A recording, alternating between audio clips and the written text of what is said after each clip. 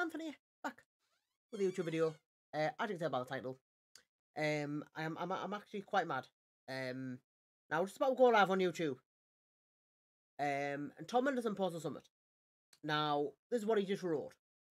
Jeff Grubb must be something to do with Battlefield. I don't even know.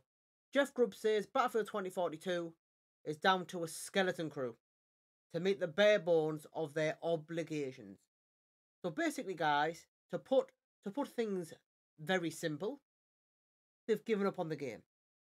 It's as simple as that. Now, when they say skeleton crew, that means basically a very, very, very small number are working on the game right now, which explains why they've only got one map. So obviously the other people, they are working on the next Battlefield. So basically, what they're trying to say is, people who've spent ridiculous amounts of money on the game already, like £80, which is same as me, we're getting forgetting about. You know what I mean? We're getting forgetting about people who paid money for the game. Everybody just paid money for the game.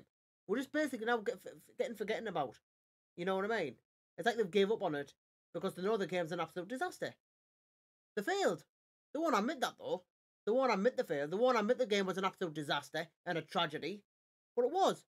It was an absolute failure. From day one. I want to say from day one. In fact, yeah, from day one. The game was a buggy mess. You know. And when you don't release content for a game like 2 or 3 months after it comes out, the game's going to die. It's as simple as that. So basically, they're not going to admit it, but the more it's given up on the game now. It's as simple as that. All they need to do now, basically, is just release battle passes and release one map every season. That's all they need to do now. How pathetic is that? You know what I mean? It makes Call of Duty look amazing when it comes to like content-wise. You know, Call of Duty is doing it right. You know, they bring content out every 2 or 3 months. That's what Battlefield should have been doing, but they never, which is why they failed. And I did say that would happen. If you don't bring content out for a game, if you don't keep the game alive, the game will die. Simple as that. Look at Anthem. That died. Battlefield 5. That died, unfortunately. They gave up on that. Battlefield 5. And they didn't learn the lesson from Battlefield 2042. I mean, we've got Season 1 coming out. Which I'm going to be streaming it tomorrow, by the way, Season 1. Right? 2 new weapons. 2 weapons, 1 map, 1 specialist, and we've got a battle pass, of course. You know, it's, is what it is. What can you do about it? So, that's what Tom Mendelsohn just wrote on Twitter. He's wrote that Jeff Grubb says Battlefield 2042 is down to a skeleton crew to meet the bare bones of their obligations. So there you have it, guys. It's official. They've more or less given up on Battlefield 2042 now. I don't even know. I mean, it just I highly regret buying that 80 I think it was that £80 edition. I've learnt my lesson anyway. I'm not going to do it again. Unbelievable. I don't even know what to say, to be honest with you.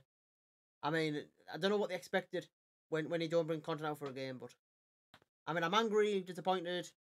I'm more angry than anything because we're just being forgetting about now. Because we've already given them the money. We've already given them the money for the game, so they won't care. At least they've got the money; they'll be all right. You know what I mean? You know, so what they're probably doing now is moving on to the next game. So there you have it. So yeah. So leave a comment below, guys. What do you think of the situation? I'm not surprised. I'm really not.